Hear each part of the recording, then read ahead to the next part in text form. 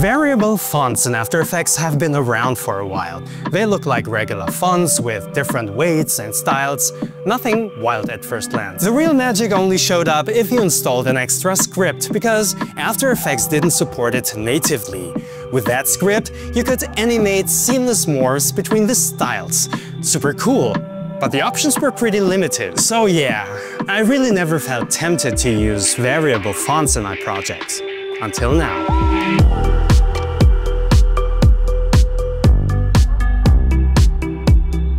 Hey, I'm Michael.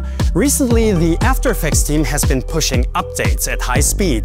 Just a few days ago, I talked about the new Parametric 3D features. And now, according to Adobe's update notes, you can animate weight, width, slant, and more directly in the timeline using Text Animators. That means you can combine them with all the existing Text Animator features, even wiggle. Their examples already showed what's possible. But when I tried it myself, I wanted to make it even cooler, like... Hey, what's up? Michael Punch? No, that's not really my wording. For this tutorial, I'm using the variable font Gamma. You can recognize such a font when the variable font axis button appears in the Properties panel. Clicking on it reveals the axis, basically the adjustable properties of the font, in this case, weight and width. You'll notice that different font styles are essentially the same font, just with different axis values. As a Creative Cloud subscriber, you get access to a bunch of these in your Adobe Fonts library. You can filter them by clicking Variable Fonts. When you select one, you can see its axis and preview how it behaves when you adjust the values. Now let's animate the text. The comp is 1920 by 1080 pixels, font size 380. And by choosing the style white-black, we define the final state of the animation. A new feature, you can now add text animators directly from the Properties panel. Click Add Animator, then add weight and width. Lower both values to 100, which corresponds to the narrow-thin style. That sets our starting state. In the Range selector, open the Advanced section. Here, you can choose animation graph shapes, for example, square, which makes each character start morphing only after the previous one is done, or ramp up, where the morphs overlap smoothly. Let's stick with ramp up.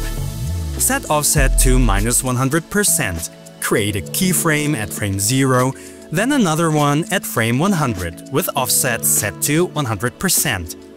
Looks nice so far, but we want each character to stay in place. Go to More Options and set Variable Font Spacing to default. Perfect. Now let's tweak the easing. Ease high 50% and ease low 50% feels smooth, so we'll keep it. To get the look I'm looking for, set the width axis back to 200. This keeps the text wide, while only the weight animates. Duplicate the text layer, move it forward to frame 15, and drag the left edge back to frame 0. Set the duplicated layer as an inverted alpha track matte. Nice! Looks like a flat 3D extrusion. But now I feel that the easing doesn't quite fit.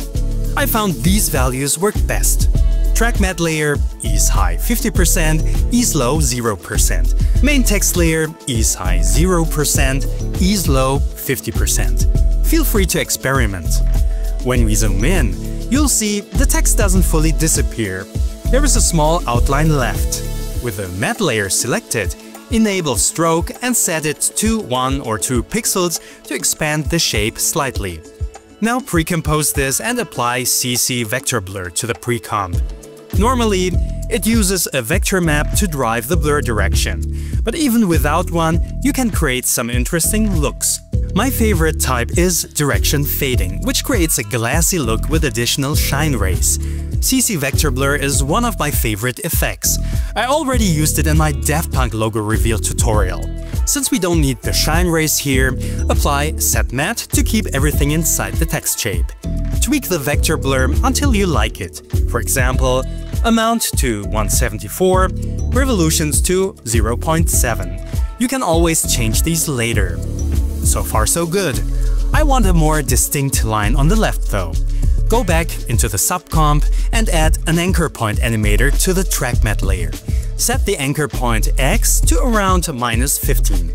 Because we don't want anything visible at the start, create a keyframe at frame 15, go back to frame 0 and set X back to 0. Looks good in the main comp. Now, let's add a glow. The foolproof approach is using a third-party glow, like Deep Glow or Optical Glow. I'm using Optical Glow here. And don't worry, I'll also show that the native glow effect isn't that bad. Before that, let's tweak revolutions again to add more detail to the fake refractions. But not much is happening. Even animating angle offset from -270 to 0 degrees over 75 frames barely changes anything. Here is why. CC Vector Blur relies on a vector blur map. If you don't set one, it uses the layer itself, and when we check the subcomp, the vector map is basically solid white. There is no variation for the blur to work with. So, duplicate the main text layer in the subcomp, set the track matte to none, and change its fill color to black. Back in the main comp, the blur pattern now has more contrast, and adjusting revolutions has a stronger visual effect. Play with it. Colorizing the glow helps too. You can even art direct the glow by adjusting revolutions. And yes, you can absolutely use the native glow effect. To tint it, set glow colors to A and B colors and change color A and color B to whatever fits your design. Actually, looks pretty decent. And since we're already playing with colors, stacking a CC toner on top can push it even further. Do you have some ideas to push it further? Try things out and see what happens. And that's it, guys. After Effects developers give us tools built for a clear purpose, but the real fun starts when we push them past that purpose and create things they never planned for, like using the CC Vector Blur effect for glass effects.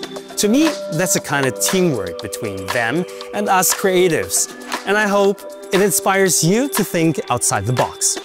See you next time.